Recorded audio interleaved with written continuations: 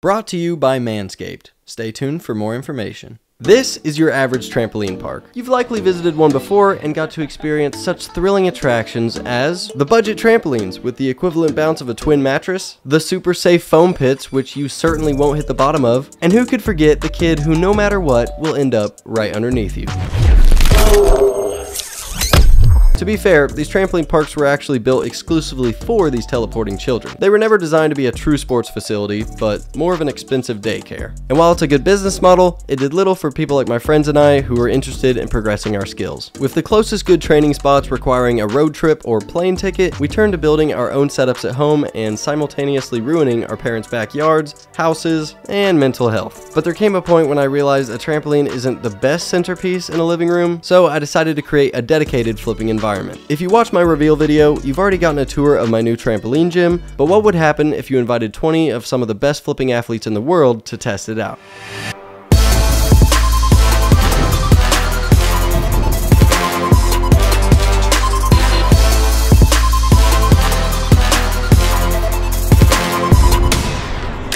Yup.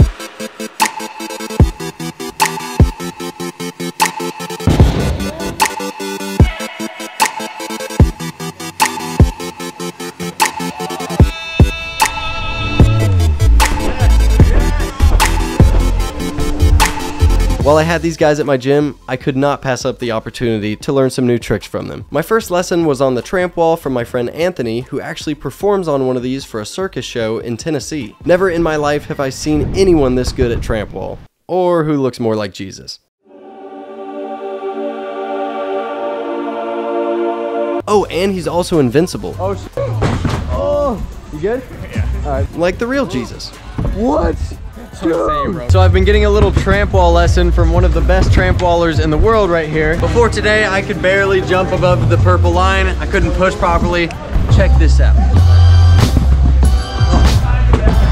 Oh. My little twist was good for my skill level, but what I really wanted to do was bounce up to the top like Jesus. I knew it wasn't going to be anywhere near as graceful as his, but when I touched my hands to the top, I knew it was possible. Right there.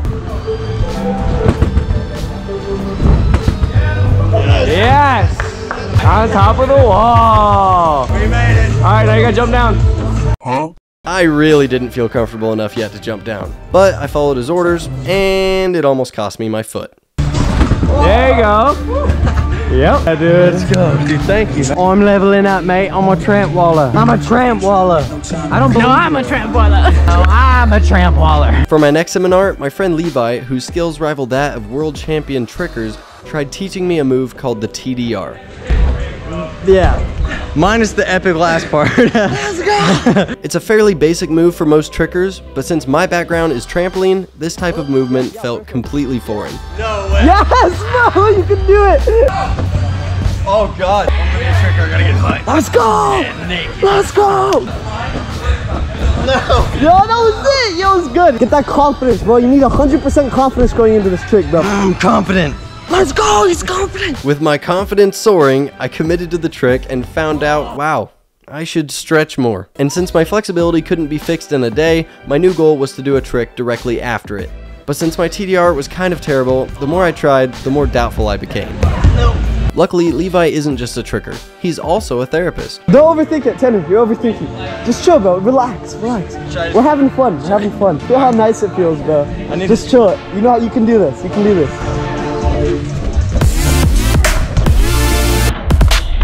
Oh, let's go! Let's go! Thank you so much, bro. Learning from all the pros. But one challenge remained. A borderline impossible trick that stumps almost everyone that tries it. And after watching these attempts, you likely still can't tell what flip I'm talking about. That's probably because it's not even really a flip. It's called a cork zero, a trick where you begin going upside down, but then return to your feet without ever rotating over your head. Yeah. I don't get it either. But I started giving it a try. I was completely clueless during my first 30 or so attempts, despite getting shown exactly how to do it. The movement was so unnatural. It made the TDR seem like a walk in the park. No! No! Nah. But after an hour of trying it, something finally clicked. Oh! At the end of it, you have to swivel like hips back. Don't turn your shoulders, only the hips at the end. I'm trying to swivel mine, mate. No, he's not, clearly. Or he can land it. He land it. I want to land it. Swivel more. Wow, this shit crazy. But now that I had my taste of victory, there was no way I was giving up on this one.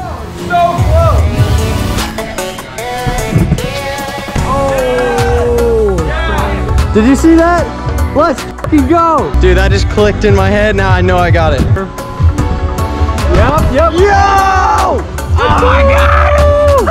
No way! Yo! Dude, that has to be legit. I think that was it, yeah. That has to be. After an excruciating hour and a half, I'd finally done it. The impossible trick was mine. For about 3 minutes, until I completely forgot how to do it.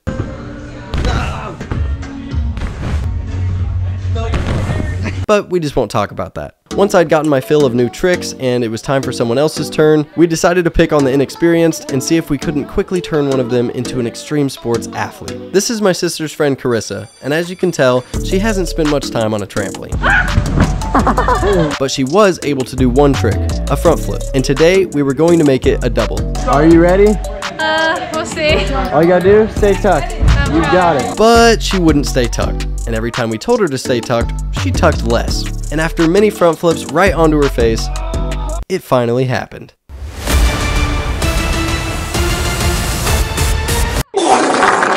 JK, who would have thought she still wouldn't stay tucked? But maybe, just maybe, she could do the impossible. Untuck, but still do the double. She's got the audience.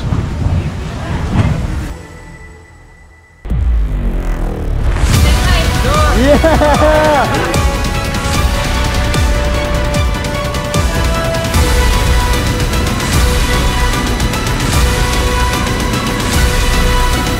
It counts. It counts. Well, I'd say this event was a success. Everyone had a good time, somehow nobody got hurt, and I don't think any crazier stunts could ever be done in here. Or could they? Now that I think of it, there are some pretty dangerous ideas I got while building the place that haven't yet been attempted. But if I were to test those, I'd definitely need some help. If only I could get one of those Red Bull athletes or Ninja Warrior guys. Yeah, right. Pro Ninja Warrior, what? Word around town is you're too scared to do your own gym challenges. Okay, well, calm down. That's not exactly true. I'm on my way.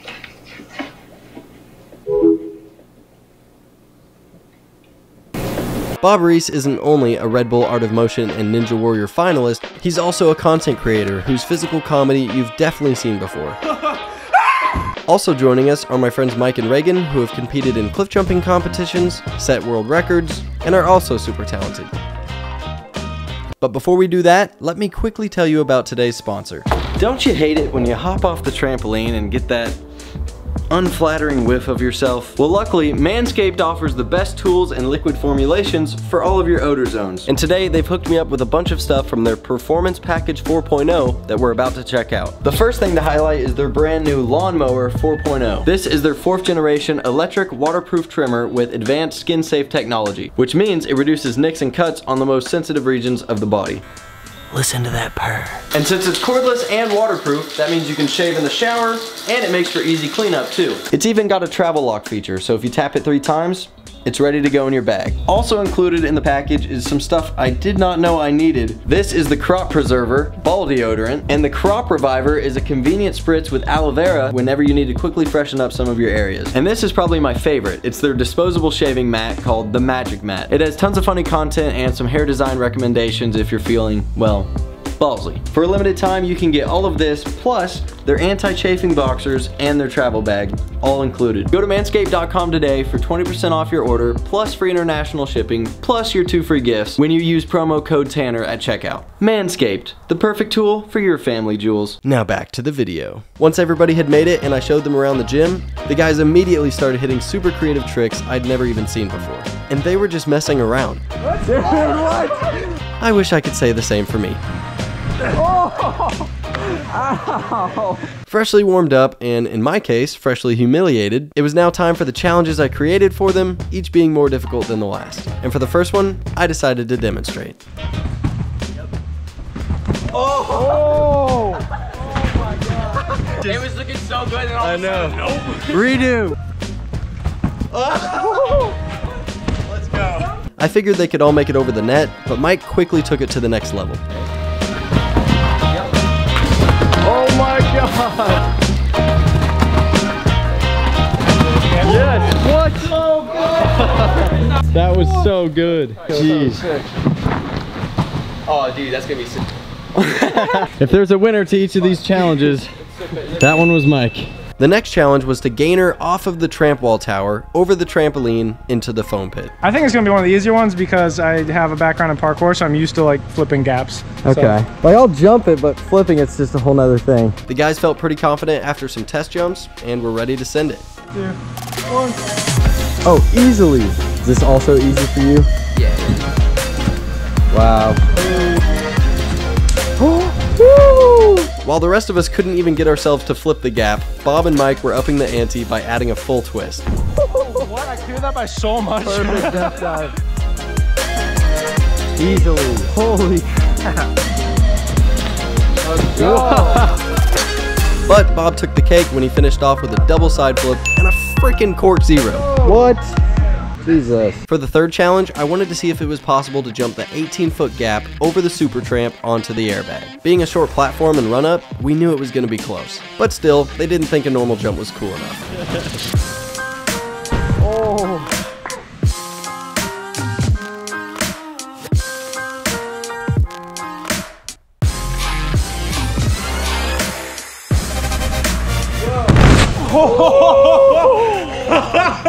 I touched the edge. Good. I touched the edge though. Oh my gosh. Yo! Oh! And that's why I'm not doing these. Well, glad you're all right, so that we can put you through more treacherous situations. Oh, yeah, you Came see in those so hands. fast. Oh my God. Despite Bob almost scoring a trip to the hospital, the guys decided to push this spot even further by wall running the gap for challenge number 4. Yeah. Yo, just try and clear it, bro. I'm going for the full thing. 3, 2, 1. That is really fun. Yo, what? So easily.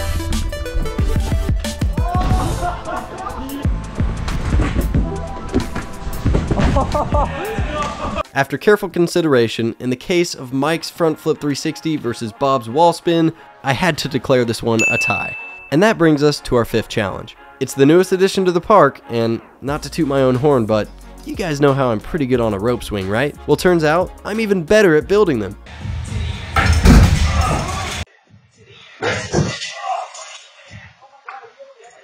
Yeah, that's my skin. But somehow, the guys trusted the safety of my repaired rope swing and were ready to give it a try onto the trampoline.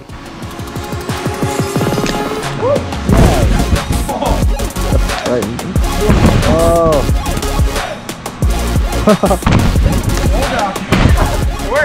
And since they still had their back skin, I decided to give this one a shot too. 10 feet down to the ground. Yeah. That was so good. What? I did one of the cool challenges. Let's go. And I'm done. But of course, they instantly put mine to shame by taking away the pads and trying some combos. Oh no.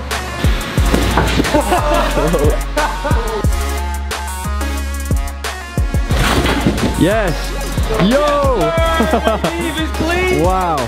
Following the funeral we had for Mike's cheeks and his lame attempt at a double front to face combo I mastered a long time ago, he went back up for redemption to tie it all up.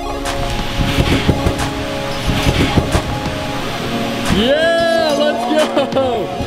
Oh, that feels so good, bro. Oh my God. Well, I think all the challenges up to this point were probably easy compared to this one. Do you think you can jump to the air track all the way down there? It's so high. Very, very high. He's confident. He said yes immediately. If you don't cork zero this staircase right now. With a total falling distance of 20 feet, a narrow takeoff, and only 2 small mats to land on, this was definitely the most intimidating challenge yet. Although their practice jumps looked promising, we all watched quiet and nervously as they stepped back for the real thing.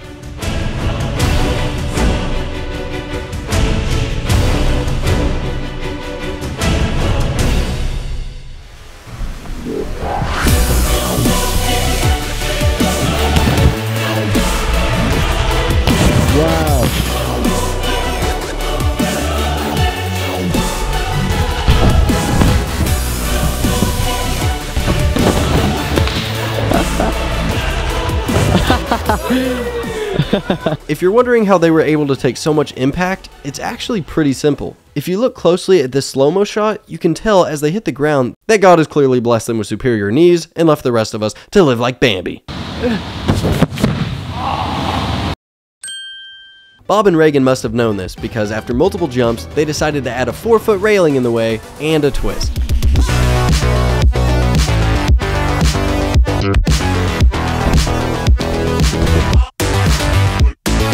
While Bob's was a bit cleaner, I've got to give this round to Reagan for sending it twice and for doing the jump the most amount of times.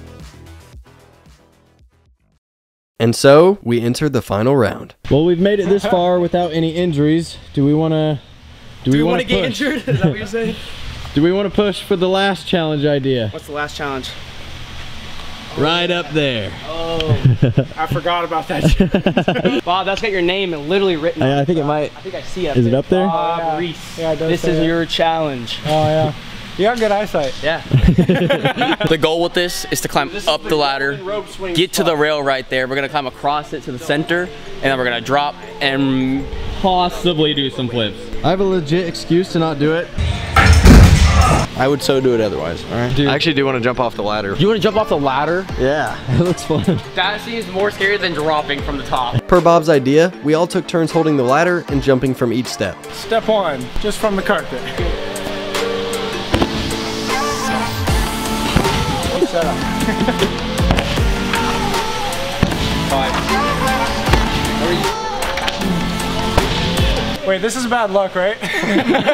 At this point, the ladder really started getting wobbly, so Bob decided it would be safer to just commit to the climb. And once your feet leave the ladder, that's what you have to do. Oh my God, he's doing it, he's doing it.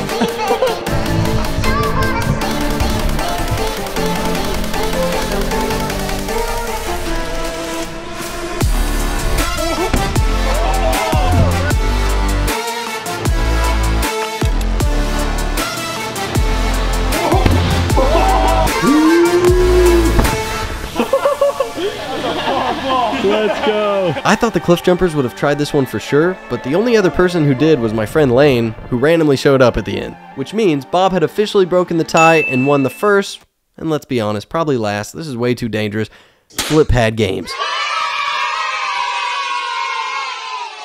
Well, the flip over the railing definitely should have been the last challenge because it was the hardest. Because here I am thinking about climbing up to the top and dropping. It is my gym after all. I think I have to. All my friends came over and they dropped from the ceiling and I sat and watched. No. As I started inching my way out across the beam, holding on by my toes and fingertips, all I could think about was falling onto the plywood again, but from triple the height with a still injured back. But since I was past the point of return, I channeled my inner Alex Honnold, got to the 35-foot peak, and somewhat enjoyed the fall. Let's go! Oh my God!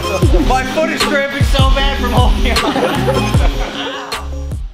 The Midwest meetup, the trial opening we had, and now these last couple days of craziness have all been some of the most fun and fulfilling days in my life recently. Putting together the finishing touches after almost 2 years of work and seeing the gym finally completed has been great, but nothing will ever beat getting to enjoy it with the people around me. And maybe I'll get to enjoy it with more of you if we ever find affordable insurance. But I have a feeling this video isn't helping with that.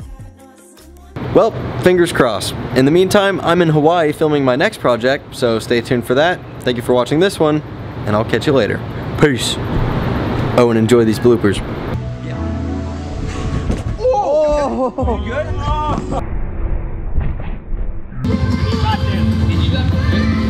Yo!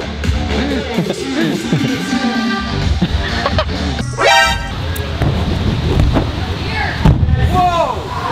Aspen! Good? Yeah, I'm good. I hurt my ribs, so.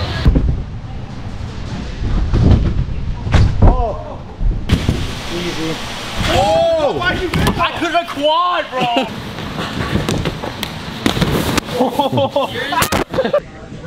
Bye. Mr. Bob. Bye all the viewers.